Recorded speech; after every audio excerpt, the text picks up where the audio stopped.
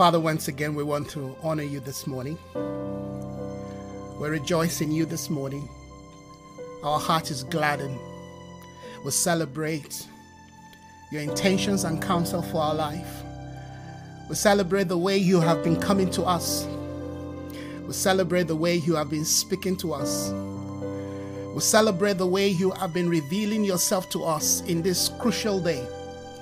We celebrate the way you have been communicating through your spirit to us. We are grateful that we can still hear your voice and your words, yes, is even becoming clearer to us. Your word is bringing understanding. Your word is bringing illumination to our life. In the days of great confusion and uncertainty, you are bringing clarity and certainty into our space. We are grateful this morning. We thank you.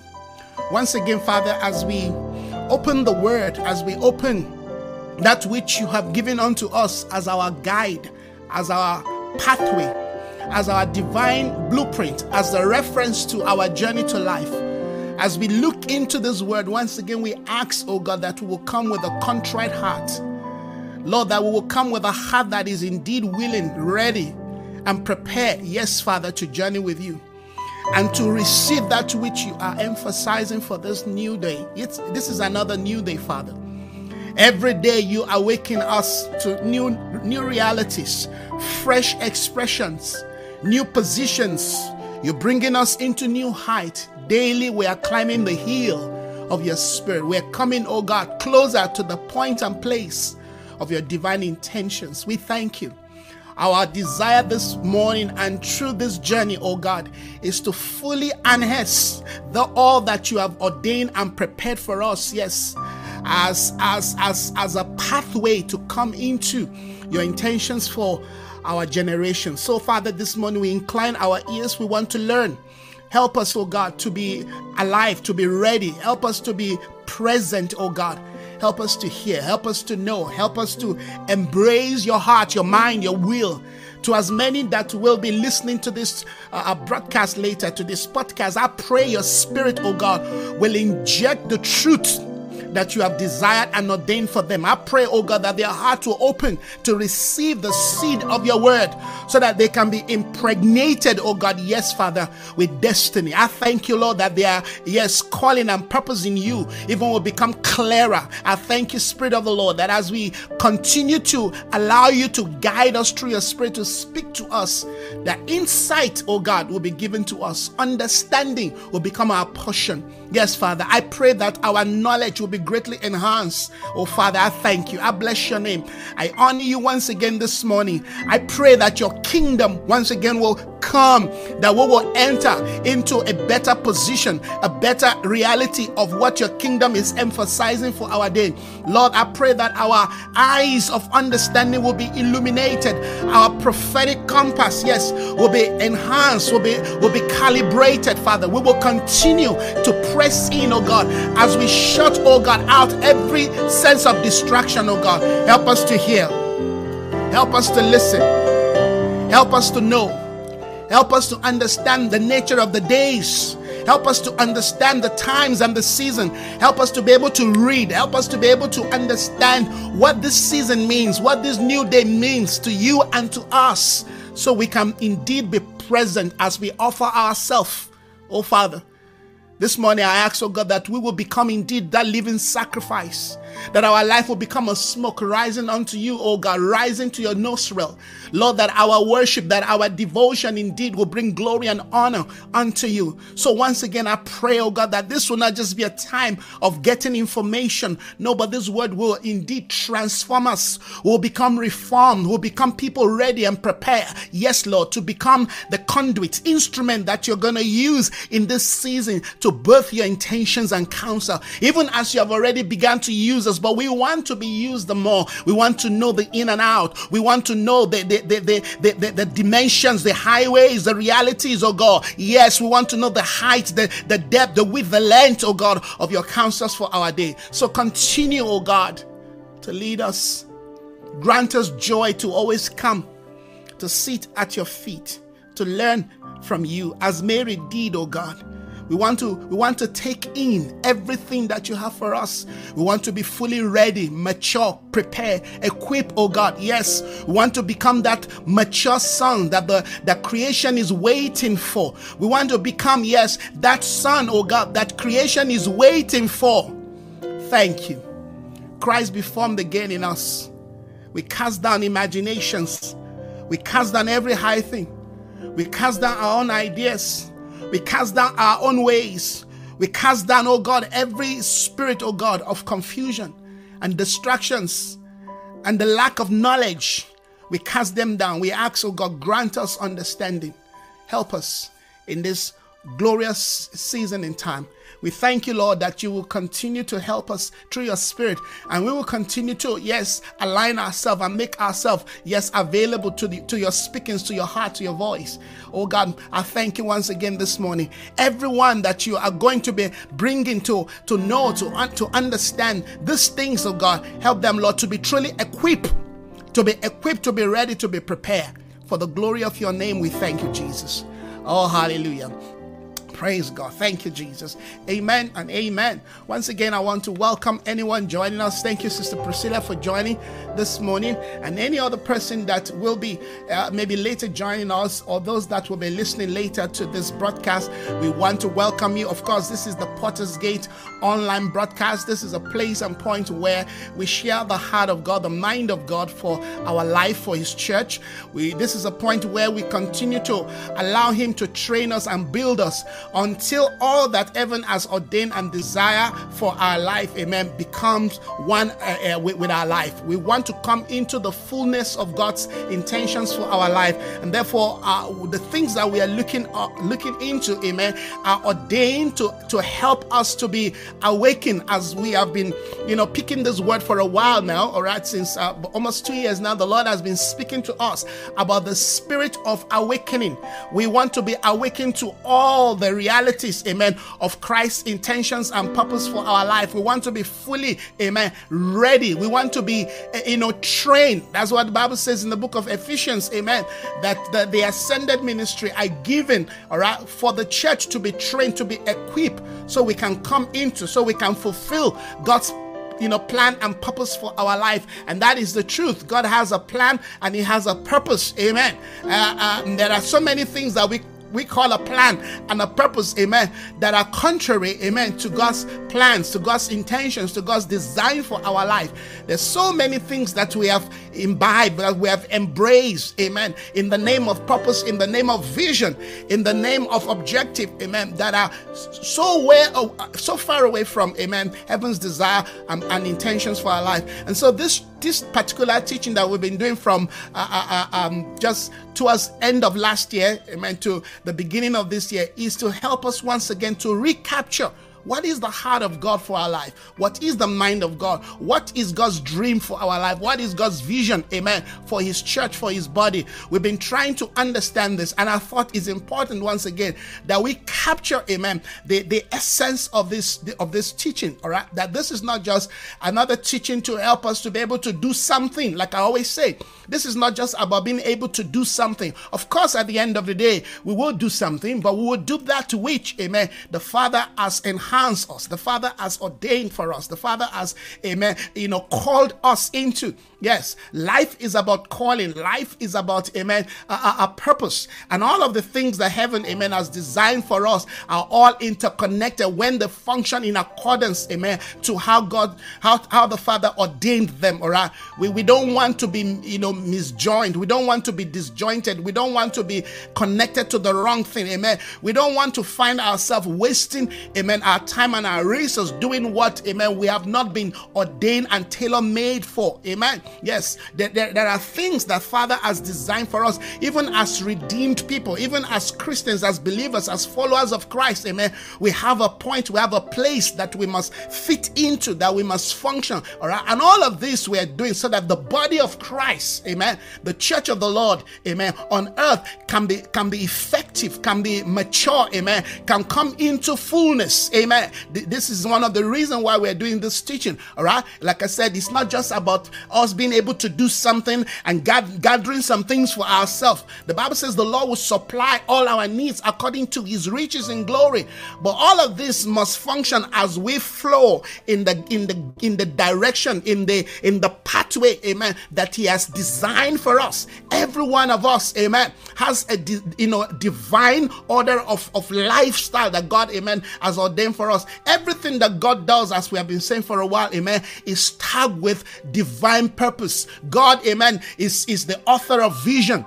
God is the author of vision. Christ is the author of vision. Not even Christ came to this world without, amen, an objective. The reason why Christ came, amen, is not just to perform miracles. It's not just to heal the sick. It's not just to, give us a good life. All of those things, amen, are secondary. The reason why he died on the cross was, amen, to redeem us, amen, yes, from sin, the nature of sin that we could not, help ourselves from. That is the reason. So everything that God does, amen, yes, they are tagged with a purpose. In the beginning, he said, let us create man in our own image and in our own likeness. And you would have thought he would stop there. No, he gave man a purpose. He gave him a reason, amen. He placed him in the garden. He didn't just create him floating. He placed him within a place. He said, I want you to keep this garden, dress the garden, all right? Keep it, maintain it, administrate the garden, all right? And God looked and further, he said, okay, it's not good for a man to be all one. You see, everything that God did, that God has done and is doing, amen, is still tied with divine purpose. In case your life is floating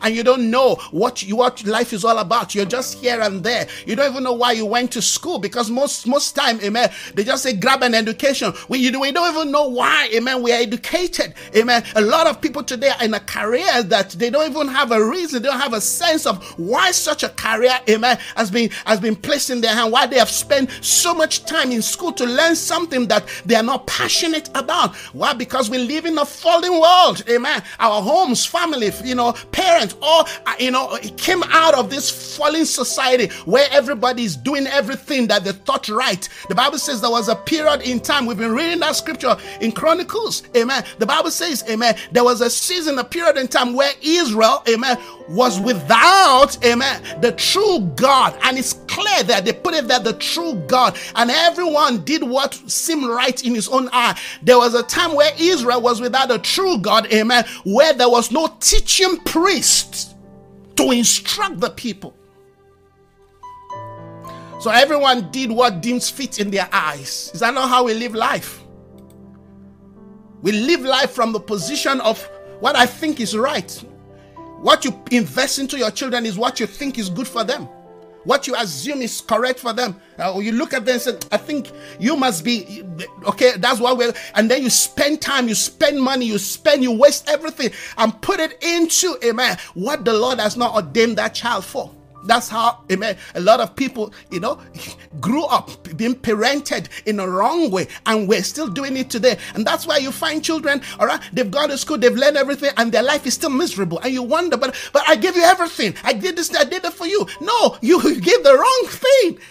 This is why I am so passionate about this teaching that I'm doing. This is not just to get us excited. This is a wake up call.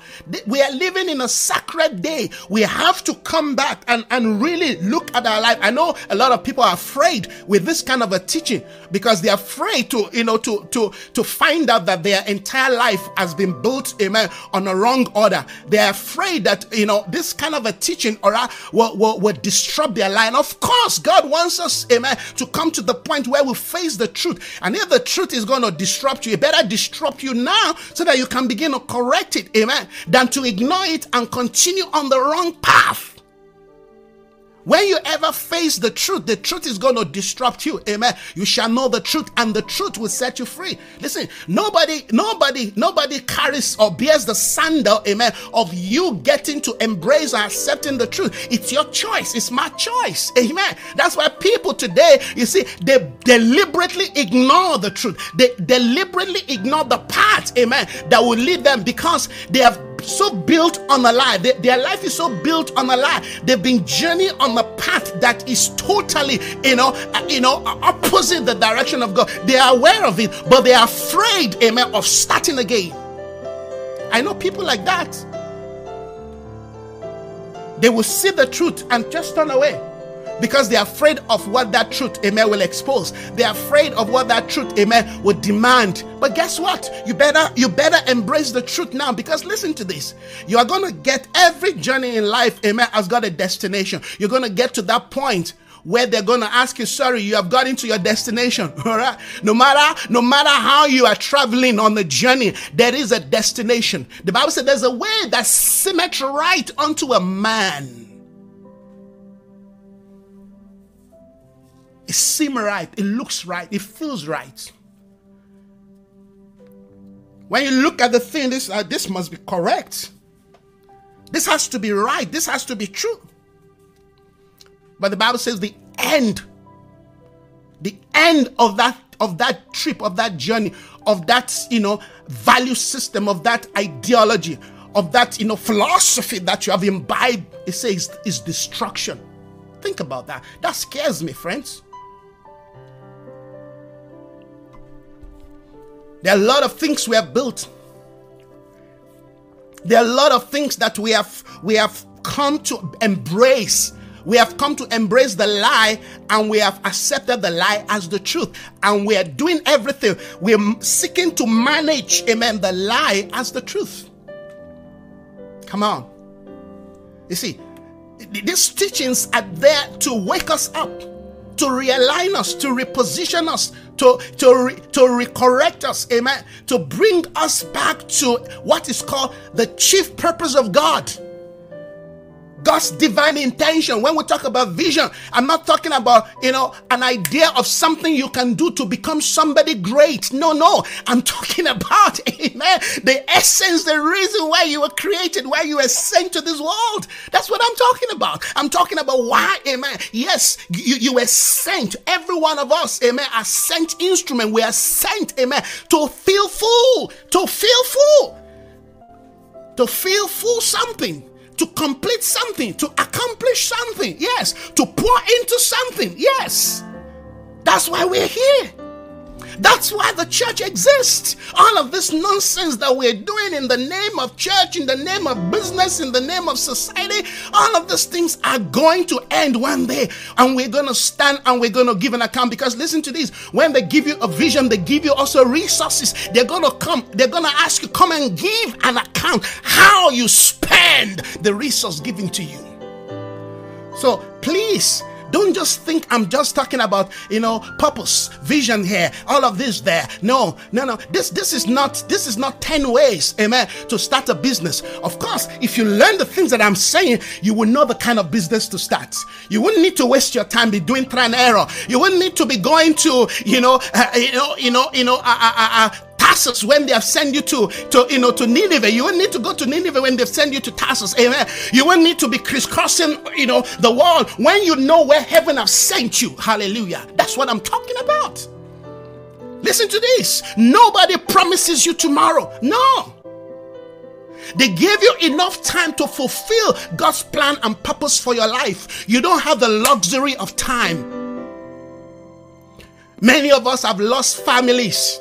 Amen. In 2020, we lost families, friends. I mean, in drones, in numbers, not just one person there. You see 4 people. Some of them are men of God that died. Some churches lost, close to, 10 people, 20 people.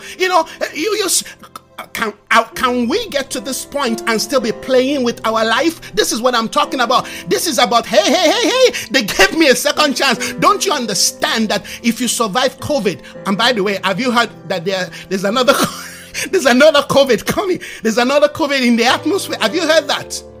When they give you, amen, a second chance when you know that, amen, somebody you contacted, amen, had COVID and that person died and you did not die, amen. That is a wake-up call for you to find the reason why they gave you second chance, for you to find the reason. You see, God doesn't do anything by chance or by accident. No, everything that God does, amen, are tagged with divine counsel, with divine purpose, with divine intention.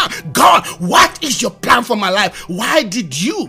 I mean, I had COVID, I didn't die. There are a lot of people who had COVID, they died. God, why did you spare my life? Why did you spare the life of my children? In the same house, you know, 3 people had COVID. You understand? 2 people died, but you survived. Well, God, in the same street, your neighbor died, but you survived. God, why did you spare my life? We cannot just continue life as if, well, COVID is gone and we're back to, life is no longer normal. Life is no longer normal. We have to find out.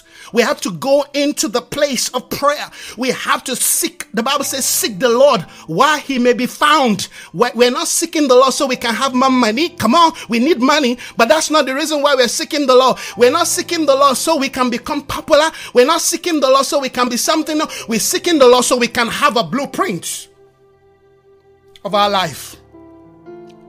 When you seek the Lord, it will tell you, this is my plan for you. This is my blueprint for your life. This is my intentions for your life. This is my desire for your life. This is what I have, amen, created you for.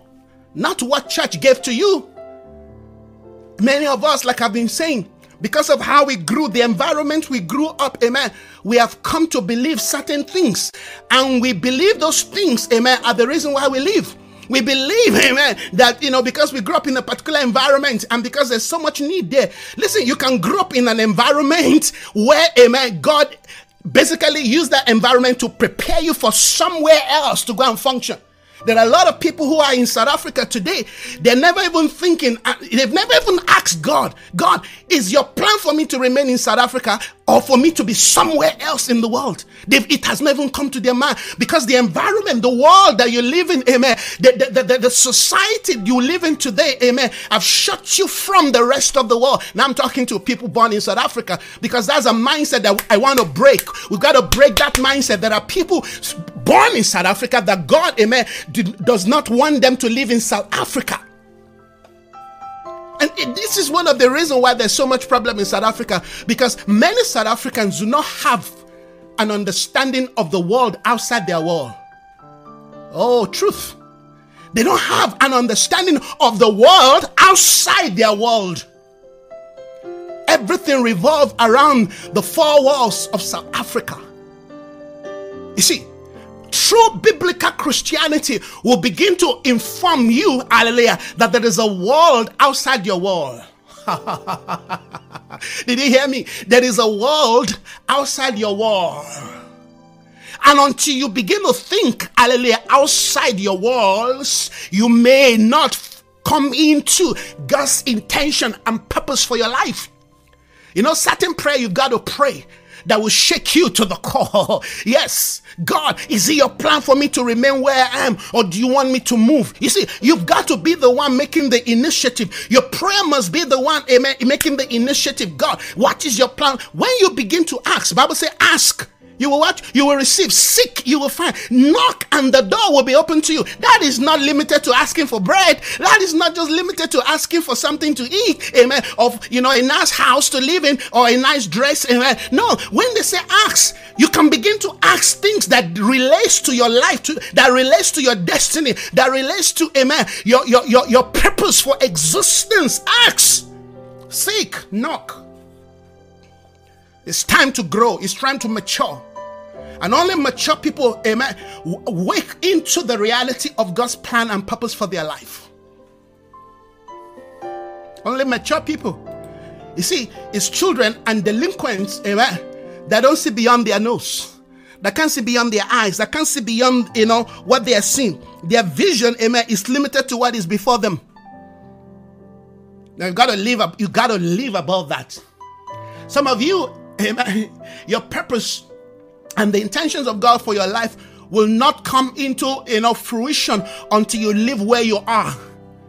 until you leave, literally leave where you are. Move away from some positions, some mentality. You know, you got to, they say, Abraham, yes, I've made you a father of many nations, but you have to leave your father's house. You have to leave. You see, there's so many things, amen, that vision and the purpose of God in our life begins to, it will reorder your life. It will rearrange your life. You see, don't live in the environment of Christianity that limits your life. Don't live in the environment of a Christianity that limits your life. There is so much God has invested in you, but alas, those things will not become, amen, manifest until you respond to the voice of God. You see, even Paul was on his way to Damascus. He was on his way to doing the wrong thing when they waylaid him. Some of us, amen, we have grown, amen, in an environment for too long that we don't even know what is happening outside our world. When God speaks to you, amen, regarding something outside your environment, you can't hear. You can't pick it. You can't compute. You can't comprehend it. Because all your world, amen, has been shaped by this wall. It's like you're living in a Shiloh. You live in a Shiloh. You just live, amen, on a farm. Grew up in the farm. Continue to live in the farm. All your vision is about the farm. You never see beyond the farm. A fish, amen, yes, thrown in an aquarium. All your life you live in the aquarium. You don't even know that, amen, you're a fish and you are called to swim beyond, amen, the bounds and the limitation, amen, of a four-wall called an aquarium. Your mind is still an aquarium, amen. Even when you have been brought out, amen, of that aquarium, amen, when you're swimming the ocean, in your mind, hallelujah, yes, you have calculated the space, amen, the space of that aquarium. You can't go beyond. There can be something else beyond, amen, that shape, that mentality that has been shaping your mind. It's my duty, amen, as a prophetic voice, amen, to break the aquarium and to tell you that it's time for you to swim, amen. It's time for you to fly. If you're an eagle, if you're a lion, it's time for you to roar. And you cannot just roar, amen, in a cage. You've got to have your space. You've got to be able to do what the Father, amen, has ordained and designed your life for. I'm encouraging you this morning. There's so much I want to talk about, and I'm hoping that the Spirit of the Lord will help us, amen, to see this thing. You see, this kind of message would challenge you, and I wanted to challenge you. Wanted to challenge you. There's going to be a disruption, a reordering. The world we live in today, amen, yes, is a world of disruption. You can see it, you know it. Amen. And this disruption is not from the devil. Amen. It's God doing things. Is rearranging things. Amen. God is the builder of all things. Every house is built by a man, but God is the builder of all things. If God is going to build your life, if you want God to arrange your life, amen, if you want to be, amen, functional, you want to be relevant, you want to be a voice for your time, you want to find and fulfill God's intentions for your life, then you will have to listen, amen, to what I'm talking about, and you will have to listen with, amen, a humble spirit. You have to come with a contrite heart. You can't come with a prideful heart. You can't come with, well, I think I know. You don't even know what your purpose is. I told you guys, when God called me into ministry, I thought I was called to be an evangelist. Everybody in the church is called to do the work of an evangelist, basically. But there is a gifting called the ministry of an evangelist. So I thought, because I was good in preaching and leading people to Christ, I thought, well, that must be my calling. I didn't know, amen, that I was called to be a prophet, because, you know, when I saw in the vision, I saw this, you will see me always use this long trumpet. That was what I saw years ago. When the Lord called me, he had this long trumpet in his mouth. And what was coming out of that trumpet, amen, was a sound, but I could interpret the sound. And the sound says, go tell my people that my coming is sooner than they expect. Well, that was still about 30 years plus ago. Almost 35, almost 40 years ago. Because God called me, at a very early age of my life. I think I was about 20 thereabouts when I began to come into the things of God. He said, go tell my people that my coming is sooner. So I thought, well, God has called me into evangelist, into the work of an evangelist. Of course, go tell my people. But you see, I never really sat down to scrutinize, to dissect. Go tell my people. I thought he was saying, go to the world and preach the gospel. He said, go tell my people, I was sent to the lordship of the house of Israel. I was sent to the church. I was sent as a wake up voice. I was sent as a bell to the church. Go wake them up. That's my calling. Go tell my people that my coming is sooner. So get yourself ready, amen. Wake up from your dromedary, amen. Put your life in alignment. Begin to prepare for his coming. And preparation, amen, it's not just about, oh, well, let's get prepared and be waiting. No, get walking, amen. Get doing something until later on. That as I grow and develop in the knowledge of the things of God, I began to realize, wait a minute. Because every time I preach, it's like I'm addressing the body of Christ. I'm addressing the church. But I'm like, my message is not addressing, unbelievers, lost souls, things like that. Then I began to realize, wait a minute, God has called me, yes, to speak to his church. I'm a prophet sent to the church, to the body of Christ. Oh, okay. It now began to make sense to me. You see, and materials God began to bring my way. People God began to bring my way. Now began to, shape, yes, the arrowhead of my ministry. You understand? That's why everything that we say, amen, seem to be, addressing the church. Because if the church get it right, amen, then it's easy for us to be functioning in terms of doing the work that heaven has sent us to carry out. Hallelujah. This is very crucial, friends. I've got some things this morning I want to quickly highlight for us. Because we're dealing with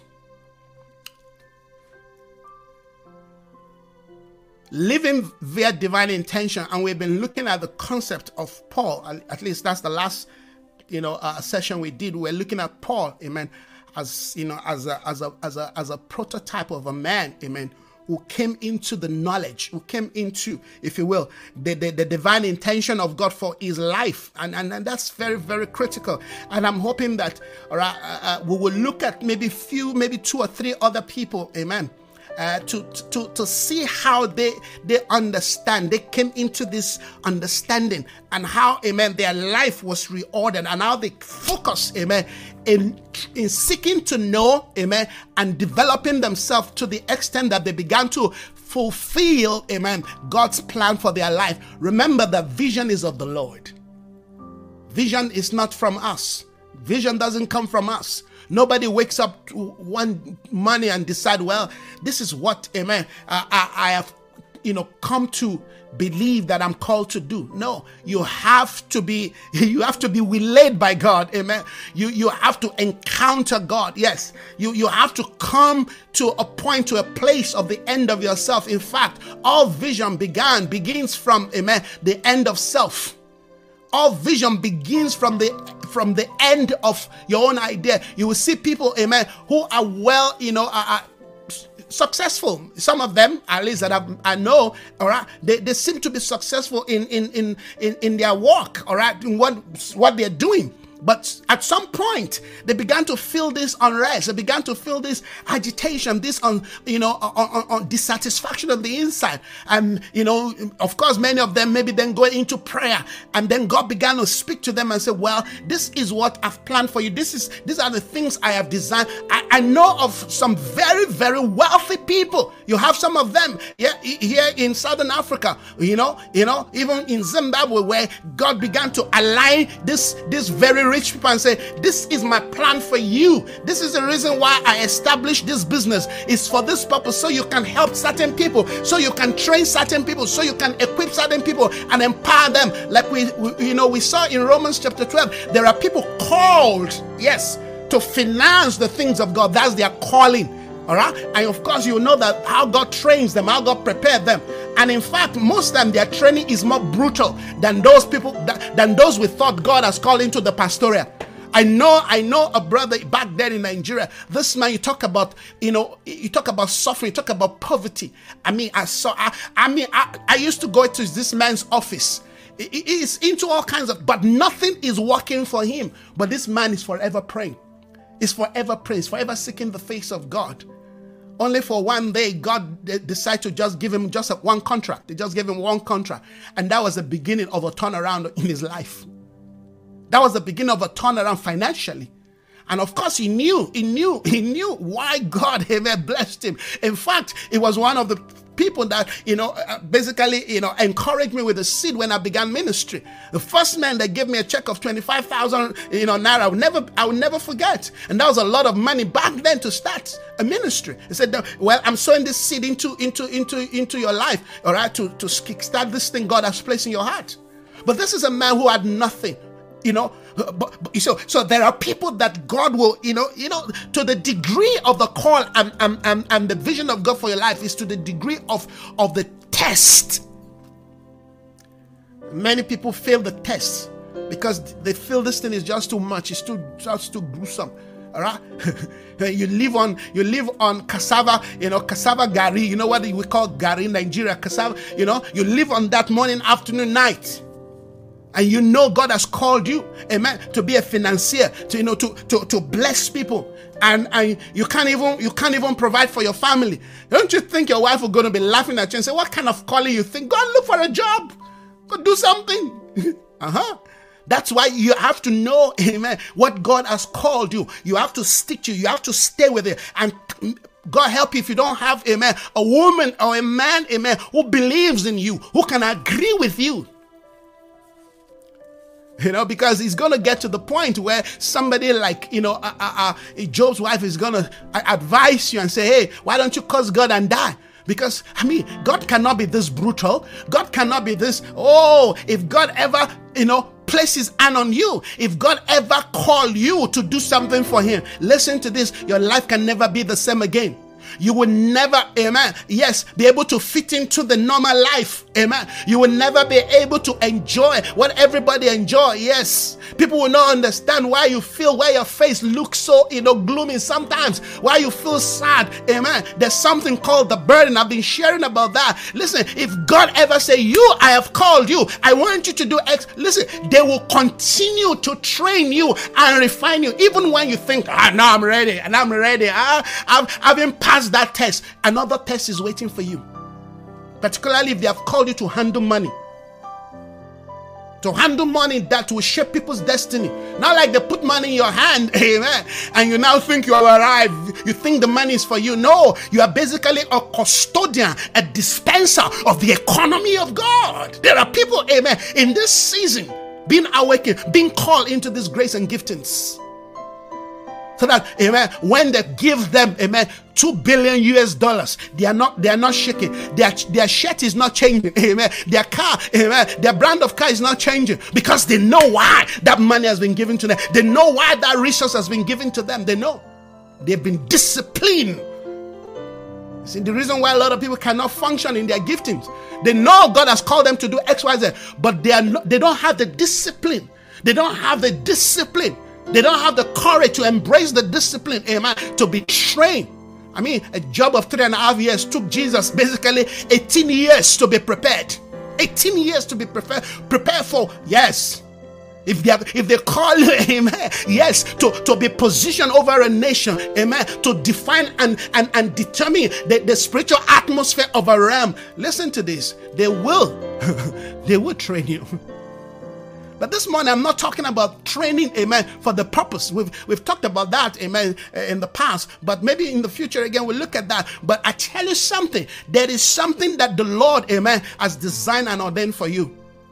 And sometimes it is the process of what the Lord, amen, has prepared for you that is bringing all kinds of confusion.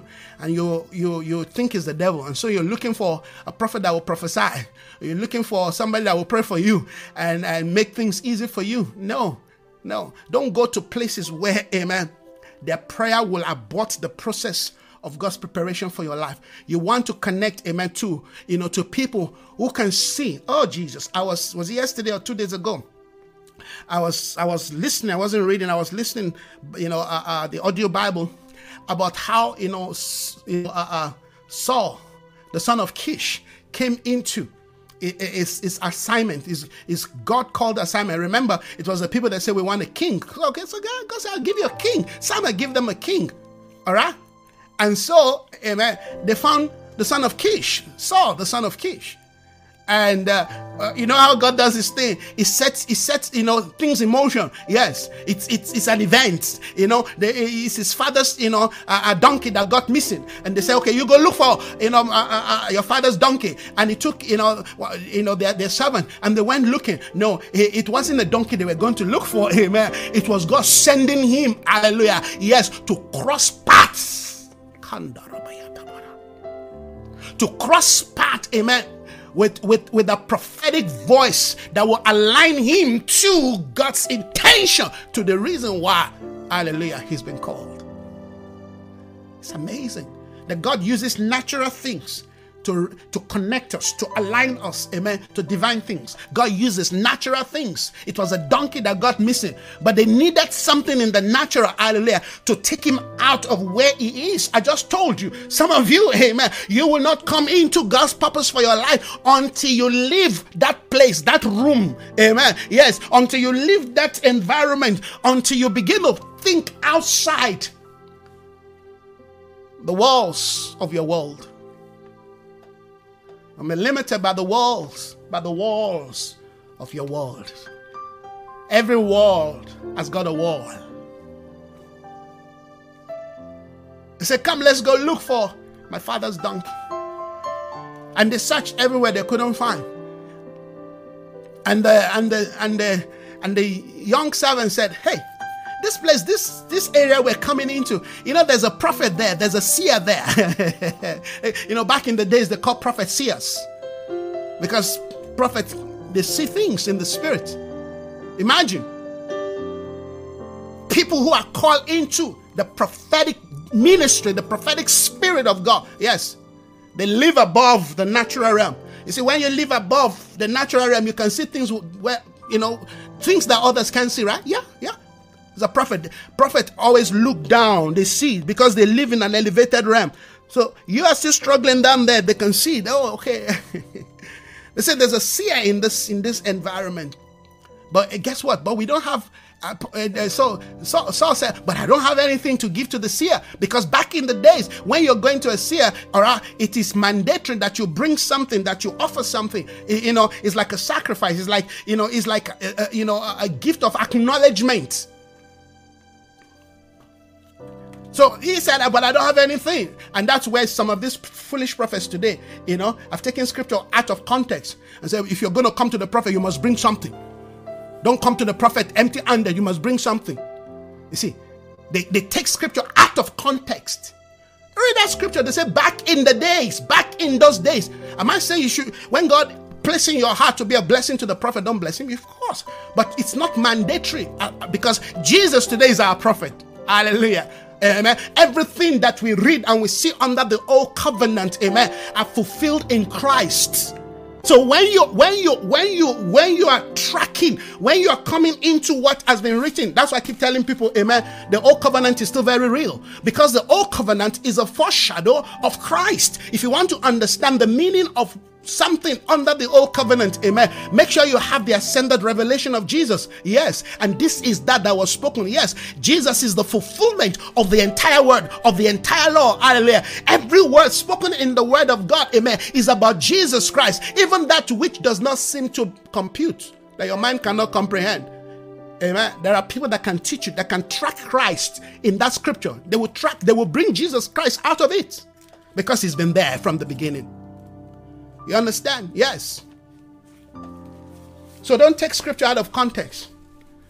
They've mocked the church in the name of don't come to the prophet, amen, empty-handed. Anyhow, so the guy said, but I've got this, I've got this coin, I've got this, money with me. Okay, so we have something to give. And when they went to the house of, as they were going to the house of the seer, here's the seer already waiting. Because God already prepared Samuel and said, hey, this guy's coming. I just love the scripture. You see, I'm not a good storyteller, but I love when I read the word. There's a scripture. There's something I want to share with us this morning, but I don't think I'm gonna have enough time to share on that, because it's so powerful. It's so powerful. It's so powerful. And this is something God, amen, has used, in my early days of ministry, to speak to me. And He's still guiding me. As this morning, as I was preparing that scripture again, that scenario came to me again. I'm like, wow, this is powerful. But I'm not sure if I'll be able to share it, because as we began to pray, I see that the Lord, amen, is leading us on a different trajectory. And it's important that we follow that trajectory, that we follow that pattern. All right. I don't force my way into what I have put down. No, I allow the Spirit. I prepare, but I allow the Spirit of God to guide me, because there are all kinds of people sometimes that connect, that wants to listen, and God wants to speak to them. You understand? So don't crucify me sometimes if I began to, speak in a particular way, or I began to emphasize something. Say, why is this man talking about me? I'm not talking about you. Well, if I'm talking about you, then God, amen, has singled you out, and you should be grateful. You should be happy that God is saying something, amen, that affects your life, amen, that speak into your life. You should be grateful for that. But you see, some people, they've got a very wrong attitude. Rather than them continue to listen, then they tune off. They just leave the platform. I don't want to listen to this. That is the stronghold lying to you. That's the enemy lying to you. That's the enemy. That's a spirit, amen, telling you don't listen. No, you should come back. You should come back and continue listening, because God has a word for you. God has a word for you, amen. That if you embrace the word, it will change your life. So anyhow, they went to the seer. They said, they went to this man. Of course, they didn't know it was a seer. They said, can you direct us to the house of the seer? And the seer said, I am the seer. He said, go ahead of me. And just wait for me. There are things that I need to speak to you about. By the way, regarding your father's donkey, amen, is being found. Thank you, Father. Thank you, Lord. It's been found. You wait for me, but there's something bigger than your father's donkey that we're going to talk about. Is the eyes of the nation not on you? Saul, amen, son of Kish. And so I said, but sir, why are you speaking to me like that? Who am I? I'm just a son of Kish. I'm the least in my father's house. I'm not connected to the royal blood. I'm not. No. What are you? Just wait for me. I'm coming. Hallelujah. It's important that we understand the intentions of God. You see, all of this speaks to what? To the program of God. You see how the program of God is leading son of Kish. It was a donkey that was missing. What has a donkey got to do with, connecting to divine purpose? Oh, a lot. Yes. The reason why they place you in that workplace, all right, is not just for you to be making salary, amen. It's because they want to connect you to something, amen. They want to connect you to somebody. God knows, amen, the next bridge you need to cross in order to come into, hallelujah, that which will refine you, enlighten you, equip you, amen. Yes, allow you to have a better understanding. You see, a lot of us are living life outside of God's intention for our life. So God is doing a work of rearrangement in this season. All right, God is doing a work of rearrangement. Yes, just flow with Him. Just be in the Spirit and just flow. Lord, I don't understand what you're doing, but I'm just going to obey. I'm just going to be there. I'm just going to go to George. But I don't know anybody living in George. Why are you sending me to George? But God said, go to George.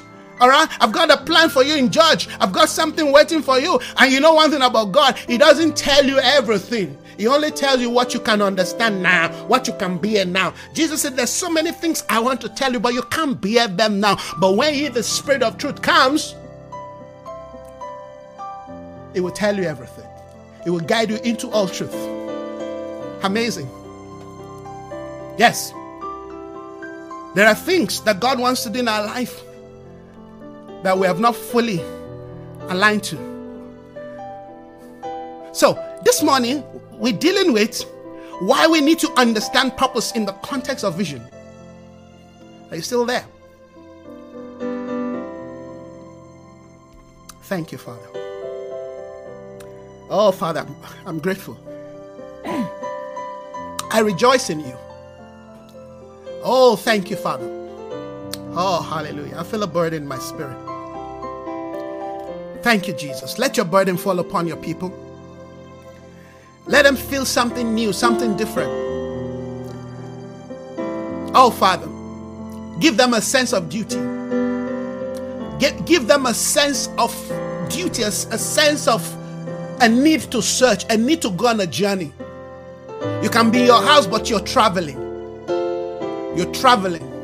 You're traveling light, you're journeying. You're going to realms and dimensions.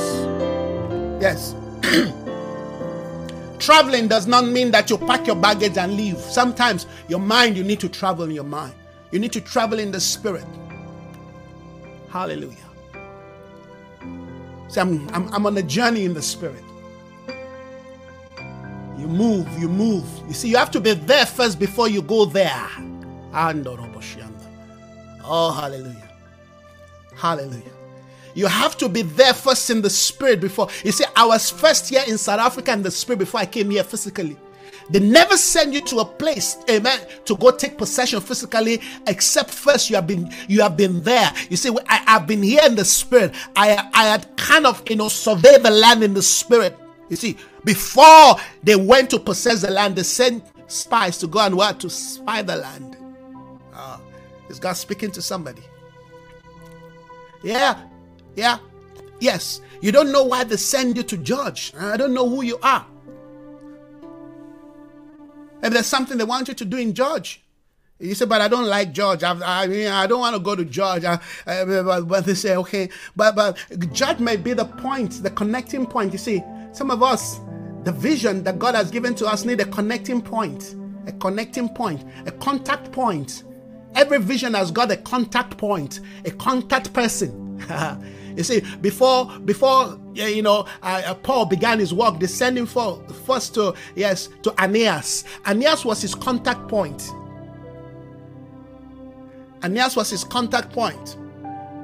Yes.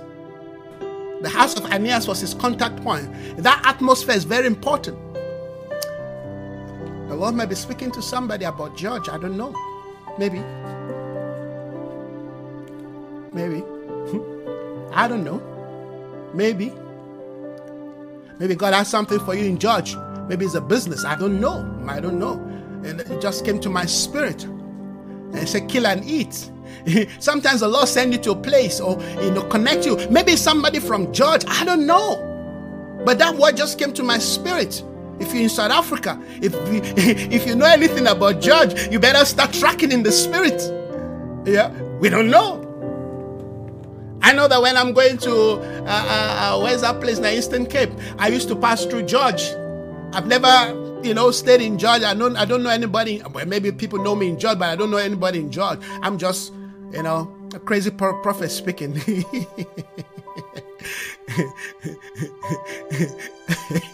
I'm just speaking as a prophesy. When you're prophesying, you don't start thinking. Oh, no, you just speak. Open your mouth. And yeah, that's it. That's why we're not afraid. You see, you will have said it before it makes sense. And sometimes it doesn't make sense. It doesn't have to make sense. All right. Oh, I love you, Jesus. Oh, I love you, Holy Spirit.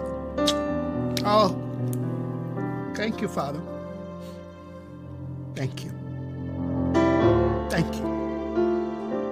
We'll always respond to your spirit. I will always respond to your spirit. No matter how I feel, no matter what I think, I push myself aside and allow your spirit to speak through me. Speak through me. May this word bring direction to your people. May this word bring hope. May awaken their faith again. May they see beyond the fog. May they see beyond the mist.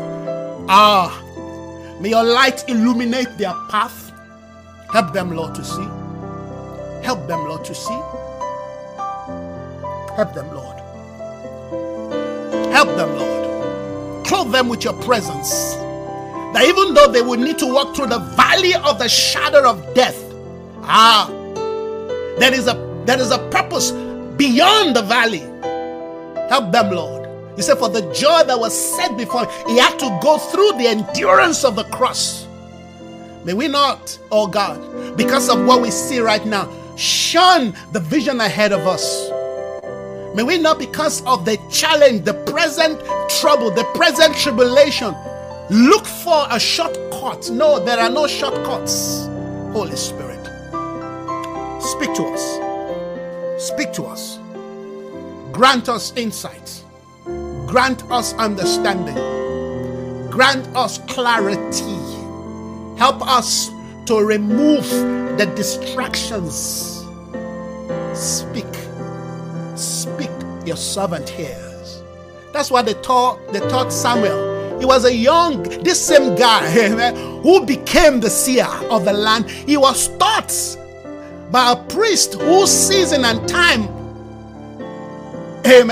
had been judged. But he still carried the experience of the things of God. He said, when you hear his voice again, say, Lord, speak, for your servant hears. When he speaks, you must present yourself. You must align yourself to hear.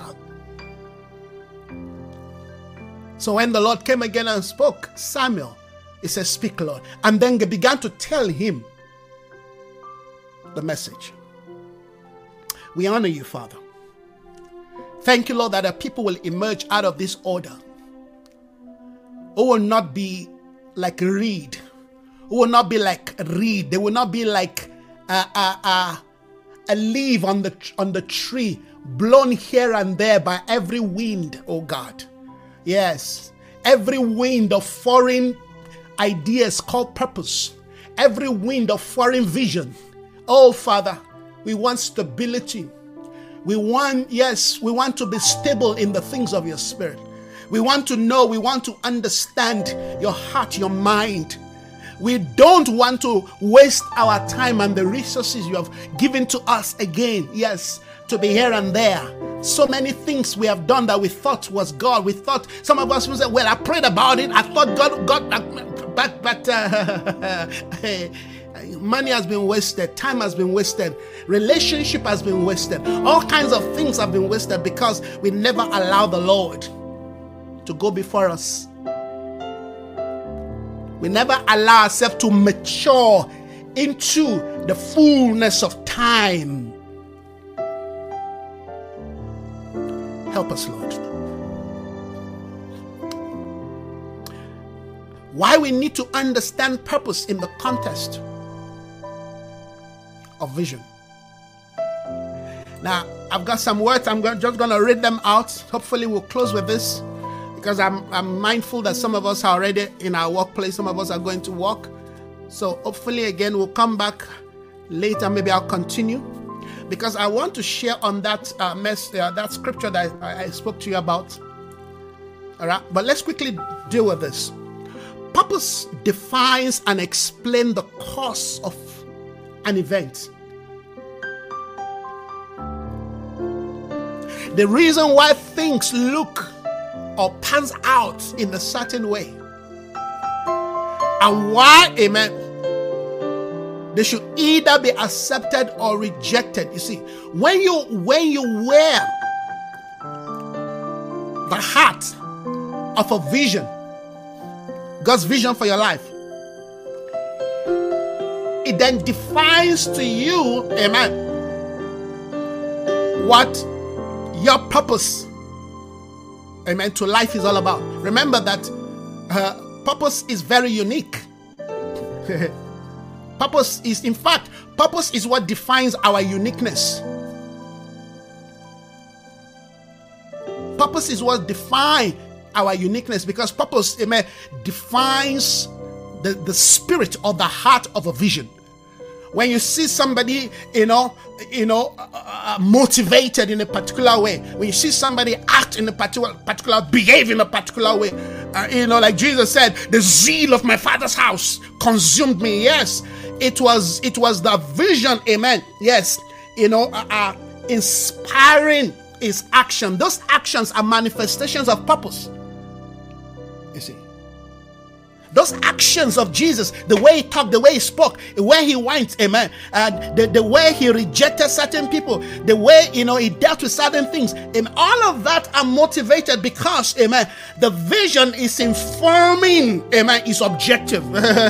Is the vision of informing. They say, everybody's waiting for you. They want to see another miracle. Jesus said, no, let's go to other village. You see, purpose is very powerful and it can be very dangerous if you don't understand vision. If you don't understand vision, purpose can be very deadly. Because purpose will summon every resource in the inside of you and focus it on whatever you want to fulfill. So be careful, amen, that what you call a purpose, amen, is not connected to a wrong thing. Because purpose, somebody who is dying but believe that he's got a purpose to live. Suddenly the person gets up from the hospital, they're like, but we thought you were dying. No, because something on the inside of him say, I've got a reason to live.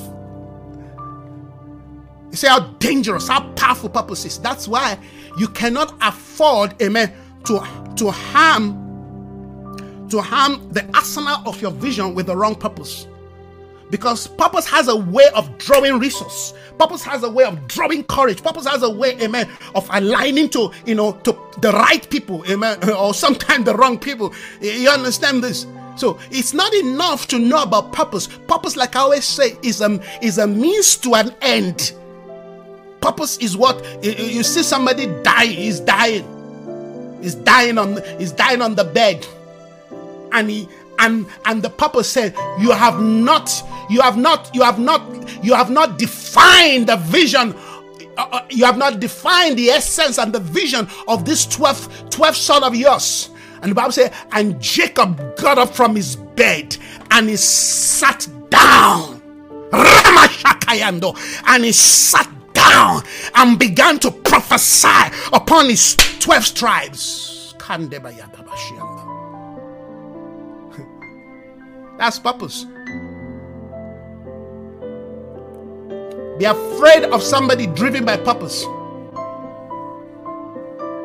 I said, be afraid of anyone driven by purpose, either good or bad.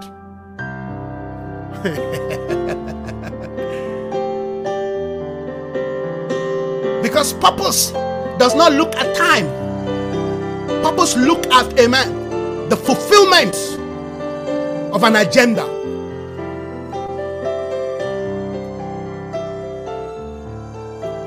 That's why you never, please hear me, never speak about purpose outside the context of the right vision, of his vision. Let's put it that way, of his vision.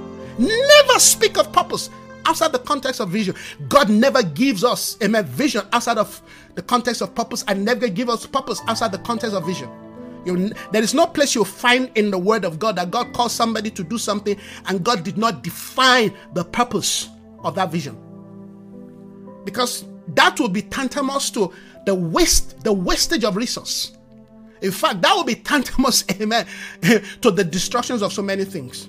Have you seen how people can take a purpose, they will take godly thing, amen, and twist it for a wrong purpose. And the thing causes chaos and commotion and destruction. That's what we've seen in the church. Men graced by God and power to equip people. They take that resource, amen, and put it, amen, with the wrong thing. And you see the destruction that is taking place in the church. There are a lot of people today, they can take this message I'm preaching on purpose and arm that thing with the wrong idea, and arm it with their own ungodly philosophy. And they create more chaos. That's why as I'm teaching, I'm trying to help you understand that this is not just about finding your purpose. Your purpose is locked to your God-given vision. Your God-given vision defines your purpose. What is your purpose? What is purpose? Purpose is everything that God has given to you or that is in you to make you make things happen in the human realm. Purpose will birth idea. Purpose will birth creativity. Purpose will birth courage. Purpose will birth, hallelujah, faith. Purpose will birth, hallelujah, yes, inventions. You see, you can birth so many things, but if those things that you have birthed are not advancing, the intentions of God, are not advancing the kingdom of God, that's destruction, isn't it? Of course, that is. So purpose defines and explains the course of an event. When things are happening in a particular way, what you want to find out is what is God's purpose here? What is the Lord up to? What's God doing here? Amen. Your reaction should not be, hey, devil, I bind you. Find out what, you see, all of this things, how it's connected to, amen, the prophetic spirit. Because if you don't have the prophetic spirit, you won't understand what I'm talking about. It will be strange to you. Why will they ask, amen, the prophet of the Lord to go and marry an harlot? You see, that's why I would say it must be understood within the context of a vision. What is God trying to say? Why will God use the life of one man to speak, amen, to what is going on, amen, within the nation? You see, if you don't understand that, you'll forever be fighting God. In fact, you will be like Peter. You say, kill, and you say, no, I'm not going to, no, God, I'm not going to do this.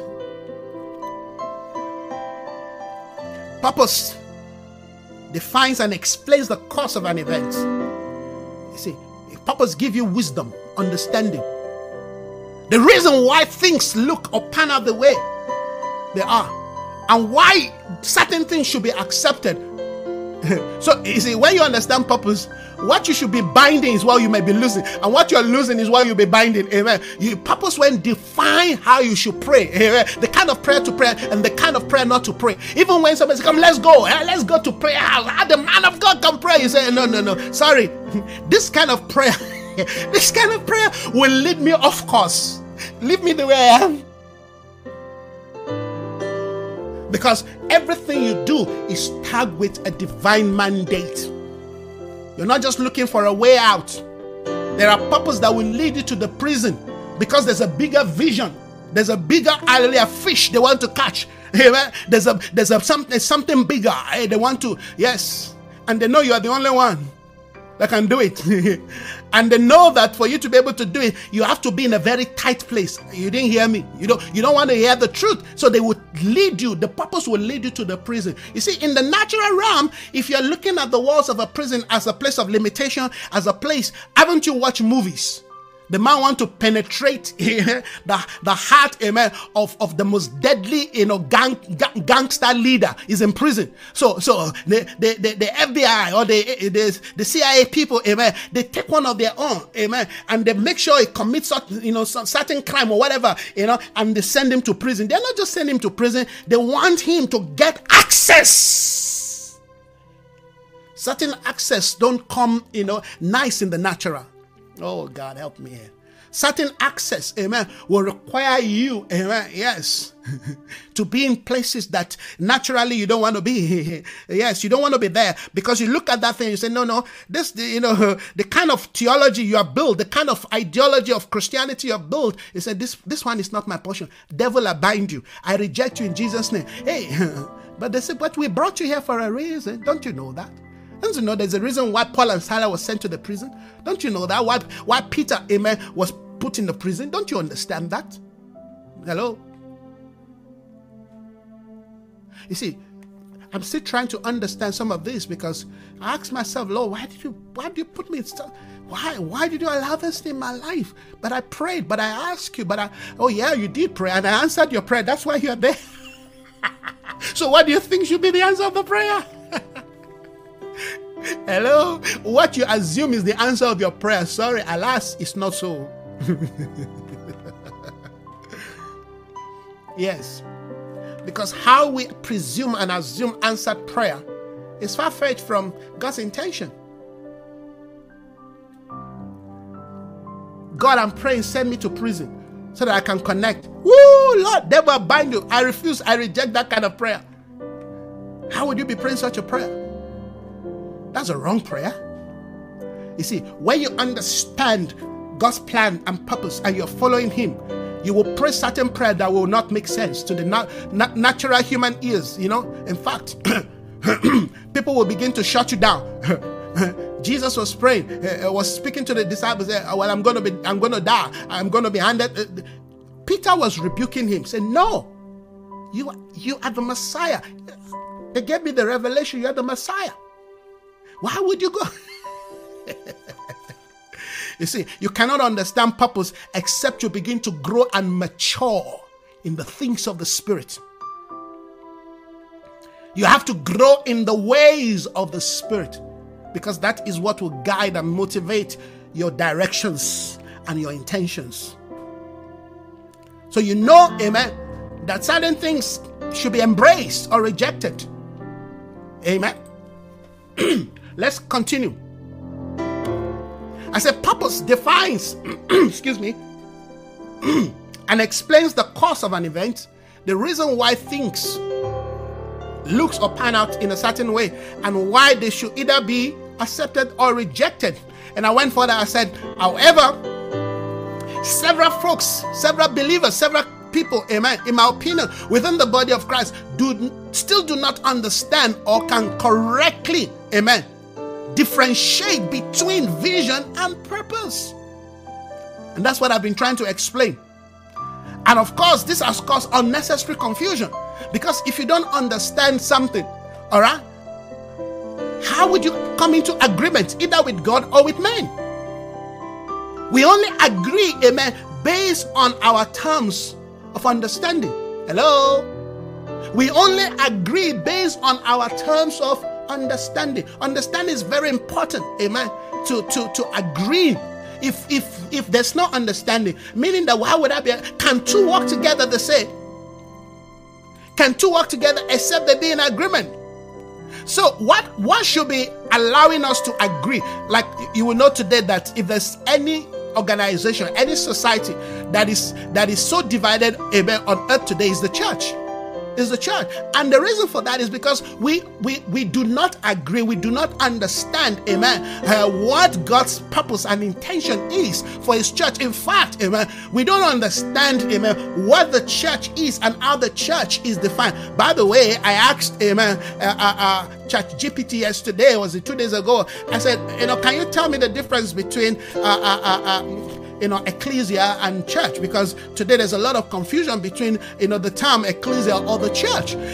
At 4, 5, 10 years ago, everybody's talking, church, the body of Christ, the church of the living God, all right? And we are talking about that in the context of advancing the purposes of God. Suddenly, what I'm hearing is, no, we no longer relate, amen, to the body of Christ as the church, but as the ecclesia. So I'm saying to myself, as phraseology and terminology now becomes an issue, amen.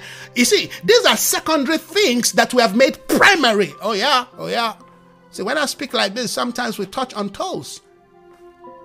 I'm not going to allow myself, amen, to be captured. That's why, in fact, that's one of the reasons why I remove myself from certain, groups who are into ecclesia, but no, I'm not going to get myself distracted, because I know what God is saying. I know what God wants, and I understand, amen, how he looks at his church, whatever name you call it. In fact, name in this last day that we call certain things are going to put us in trouble. There is a church functioning somewhere in China.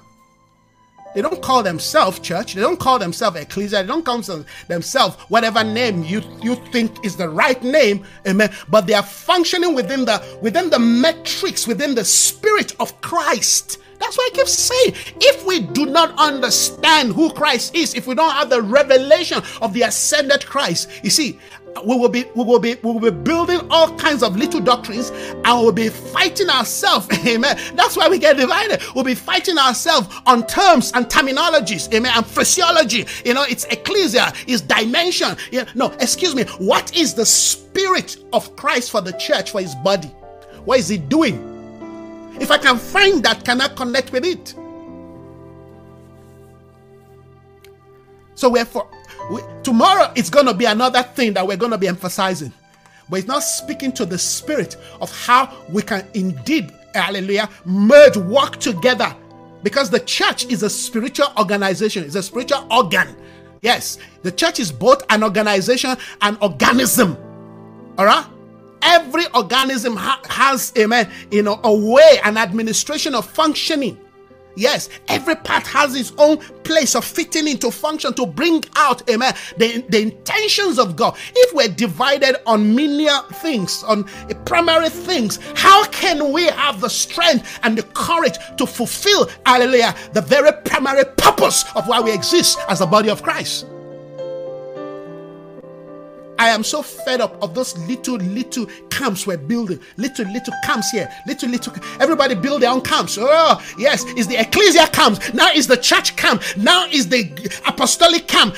I'm so fed up of all of those things.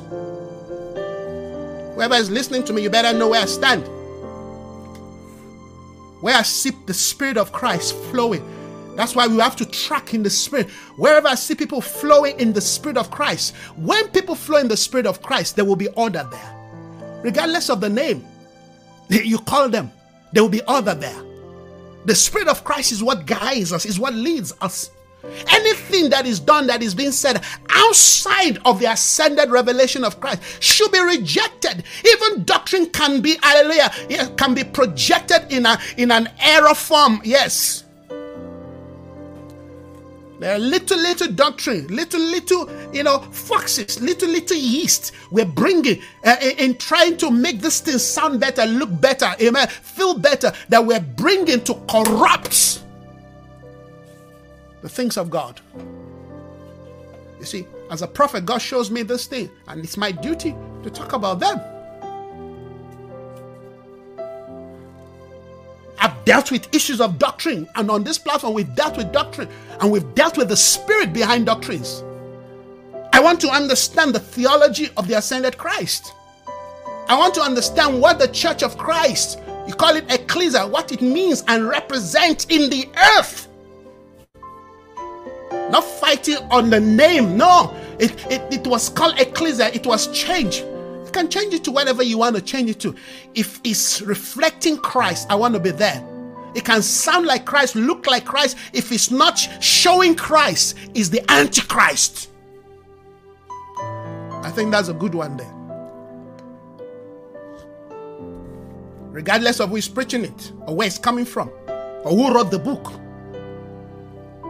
You see, all these ideas, all this issue thing within us, those things got to die. That's why you find people talking about kingdom things, talking about apostolic things, talking about ecclesia, they are not dead yet. They are not there. These are still living people trying to preach. You cannot handle, hallelujah, the gospel of the kingdom if you're not dead. The invitation, hallelujah, to enter the kingdom is death. Because when you die, you come into the order of resurrection. What will be flowing out of you, hallelujah, will be for Christ to be exalted. That's the definition of the resurrected gospel is about, amen, if Christ be lifted, if I be lifted up. Not you, not your idea, not your doctrine, not your phraseology. The thing that, I ran away from almost 2 decades ago. When WBM began to highlight all kinds of phraseology, is the same thing I see happening today again. It's the same thing. The same thing is happening today. Phraseology. We've got to wake up. We've got to know what the Spirit of God is demanding of us. If you walk into a place under 5 minutes, you should be able to pick the Spirit that rules, that governs. The Spirit, amen, that is motivating the message. That the Spirit that brought the gathering, conference here, seminar here. When you walk into a place, you will pick it. You will pick it if you have the Spirit of God. That's why it's important, amen, that you never allow anything negative to be in your life, because you need that Spirit of God to permeate every part of you, so that when you walk into a place, you can pick, you can sense, you know what's going on. You are not deceived. You can't be hearing this truth and be walking into a place that they're seeking to lie to, and you still, hallelujah, praise God, because everybody's hallelujah praising God. No, they will corrupt the seed of the vision of God for your life. I ran away from some of this thing, yet I'm hearing these things are coming back again from another, another front, from another, dimension, if you will. Yeah, it's the same spirit. This spirit never dies easily. It continue. This thing continue. That's why when you stand on the truth, you become the enemy. And you can define the truth, because the truth is not just an information. The truth is not just a doctrine. The truth, hallelujah, is the entire life of a being called Christ. He's the litmus test There are divisions, setbacks in several ministry and relationship because we don't know God's vision. We don't understand God's plan, God's purpose. God bring two people together. God bring groups together. And this is what I want you guys to do. Because we do not fully understand the mind of God, the heart of God, amen, the vision of God. Then you bring your own idea, I bring my own idea, and the ideas start fighting each other. And you want to prove because you have more money than me, so your idea must stand, or because I have the revelation, but you, and we start. At the end of the day, nothing is done. Nothing gets done because we always bring our agenda into the things of God. We corrupt it. Wherever God, amen, begin to smell flesh, self in his thing, he leaves the place. He leaves it. He leaves it. Okay, go ahead, do your own thing. He leaves. Even if it's 5 people or 50,000 people, God will leave the place. Because God never used people, amen, who have their own idea to run his thing. You can't run the things of God with your own idea. He will leave. You can't box God. You can't limit him to a phrase. You can't limit him to a doctrine. Christ is the essence of all doctrines. That's why I keep saying, if you don't have the revelation of Christ, every other revelation you have, amen, is skewed, is disorder, can never produce the life of God, the things of the Spirit in the earth. Will never produce, hallelujah, redemption, will not birth, hallelujah, yes, transformation. It may birth a lot of things that people will gather around and people will scream around and shout and hail and love until they see something better. Until they see something better, and then they will leave you. We live in a world of recycling. We are told that two can only work together except they be in agreement. What is the term of our agreement? The term of our agreement must be sourced by the vision. Listen to this. I love this. Agreement is underscored whenever you talk about agreement, because without agreement, marriage will not work, business will not work, you can't run a nation. I mean, everything will collapse. Agreement, amen, is underscored by the level and quality of how we see and interpret the uniqueness of an assigned vision, amen, that brings that brings or binds two or more people together. Let me repeat that again. That's very powerful. Agreement is underscored by the level and quality of how we see and interpret the uniqueness. Remember, I didn't just say the vision, because every vision is unique. Therefore, amen, how we agree has to be unique. Amen. How Sally and John agrees is different to how Peter, amen, and Mary agrees, because their vision, amen, is what defines their agreement. Remember, we all don't have, a blanket agreement. No. Our agreement, amen, yes, has to be unique, because there's something that we are agreeing upon. There's something we have to agree for. We don't just agree for agreement's sake. No. We agree because there is something that is bigger than both of us. Oh, Lord Jesus. There's something that is bigger than, there's something that brought both of us together. There's something that binds. Well, I always talk about, the upper room.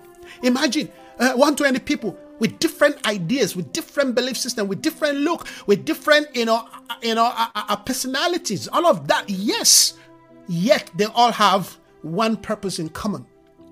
You see, it's that one purpose that brought them together. The moment we lose sight of that one purpose, you see, we will begin to fight all the various uniqueness. Because it's the nature of the fallen man, all right, to want to desire uniformity. Why are we all not speaking the same thing? No. We're not called to speak the same thing. We're called to agree on the same objective. You understand that? Yeah, the kingdom of God is not uniformity. The kingdom of God is not uniformity. The kingdom of God, hallelujah, is united based on a mandate, based on a vision. You see, churches and networks and communities that want everybody to sound alike, look alike, maybe even think alike, amen, is a cult. Because that's not the will of God for us. God wants all of us to have the mind of Christ. When we all have the mind of Christ, and Christ in his wisdom, amen, as he has shaped and fashioned us. You see, this morning, all right, I'm dressed like my people. I just thought, oh, let me look different this morning. I've not been wearing this for a long time, and I love this. I used to love wearing this. You see, I tell you one of the reasons why I stopped wearing some of my Nigerian. Of course, many of them are small for me now, but I noticed when I was wearing this, the first time I came to South Africa, I used to like to dress, from my African attire. And I realized that, I go to certain places and the way they look at me is like they don't want to accept me, because I'm dressed a bit different. I look a bit different, and but more so, I look like something that they are not used to, that, they can't relate to it. So I said to myself, maybe this is wisdom.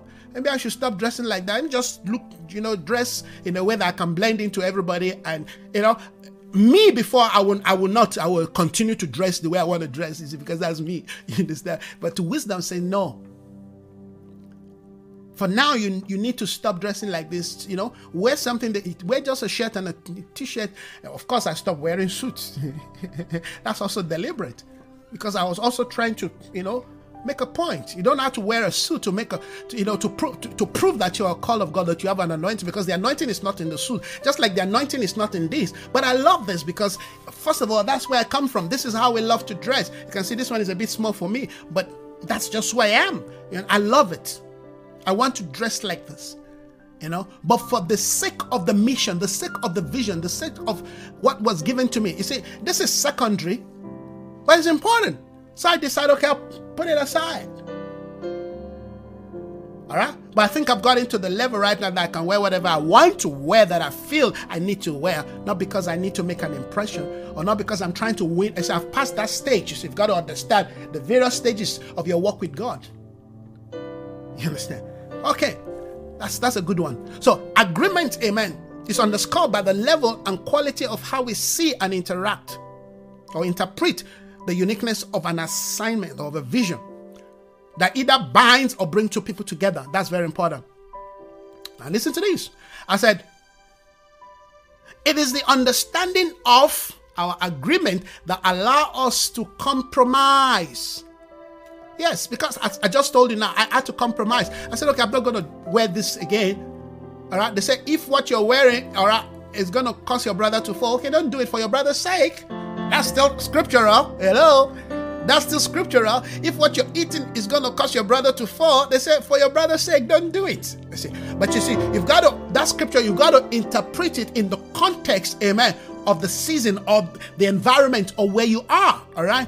There are places where you have the liberty to wear whatever you want to wear, eat whatever you want to eat. Yes, nobody is going to look at you, and because everybody there is mature. But if you're dealing with an immature people, you've got to consider them. Paul said, I became everything, amen, to all men, to win some, not all. This is good, right? Good teaching. So the understanding of our agreement is what allows us to compromise on secondary. Look at that. I didn't say primary. On secondary values and methods that are best suitable for the fulfillment of a vision's objective. I'm going to round up with this one because of time. The understanding of our agreement. Two can only work together except they be in agreement. Thank you, my dear sister. Great teaching. Yes. Two can only be in agreement. Amen. And that agreement, of course, we say is sourced on vision. Vision has two dimensions. All right. There's the secondary aspect of a vision, and there's the primary aspect of that vision. All right. So how we understand each other would define the level of our agreement. Okay. Very important. Would define the level of our. I said to understand agreement, we'll be able to compromise on secondary issue. Now, this secondary issue is very important. Maybe when I come again, we'll talk about it, because secondary issue is then deals with, methods. How do we do it? How do we work together? Because listen to this, every vision requires resources and relationship. To fulfill vision, you require two major things. You require, of course, vision comes from God, but vision requires relationship, amen, and resources. And all of this, all right, God source them through people, or God invests them into people. So if you don't know how to interact, how to relate, you don't know where to be, how to talk to people, what to do, you're going to be making a big mistake. All right. In fact, you may spend longer time because you lack, good relational, intelligence. Certain people, they don't know how to relate. All right. You fight on what you're not supposed to be fighting over. Understanding of an agreement allows. Remember, the purpose of agreement, amen, is based on what?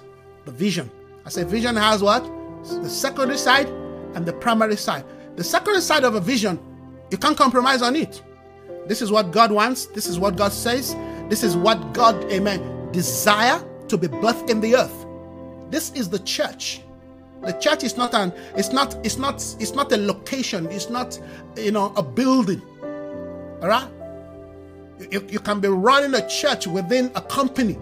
You can be running a church, hallelujah, within the palace. All right? You can be running a church within, an environment of an hospital. You can be running a church within the military, amen, unit. You can run a church, amen, within the financial world. You can run a church, amen, within a school.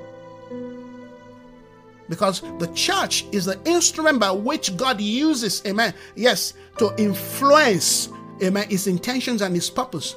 But this church is not one. This church is a group of people who have, amen, yes, the life and the nature of Christ, who are burdened, amen, about God's desire and intentions in the earth. The church, basically, like I always say, is the pathway, is the passage by which issues of the kingdom gets to be manifest in the earth.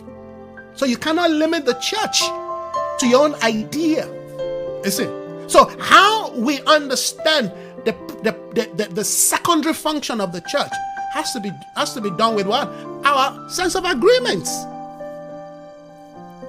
The environment will shape our sense of agreement. Amen. The location, the kind of people we're sent to, the kind of people we're dealing with, all of that is very critical. All right? How you will run a church successfully in America, amen, may not work here in South Africa. How you will run a church successfully. Remember, when I talk about the church, I'm not talking about that thing you see out there.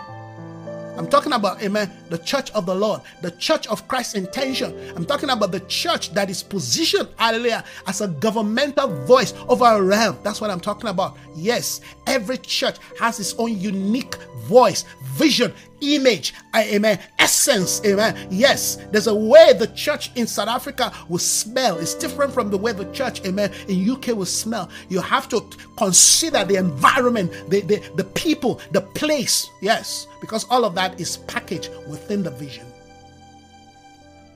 Lord, we thank you. Oh, hallelujah. See, I didn't even get to talk about Paul, but of course, many of the things we've been talking about, amen, speaks into the character and the nature of how Paul understands how he was called to function. But we're still going to talk about that later on, all right? So maybe later in the day or tomorrow we'll continue. But I think this is very, very good teaching, amen. I think this is something God really, really, amen, is proud of, as something that should enhance our ability and capability, amen, in functioning the way God will have us function. Thank you so very much, Sister Kumisa. Great teaching, amen. We want to thank God for that. Indeed, is a great teaching, and I'm so grateful that the Lord, amen, has given us such a voice and expression. Father, we bless your name. We rejoice in these things. We celebrate you once again this morning. Our heart rejoices in the things that you have said, the way you've spoken to us. Thank you, Father, that your word will continue to guide us. Your word will continue to lead us. Your word will continue to inform our hearts and our minds, oh God.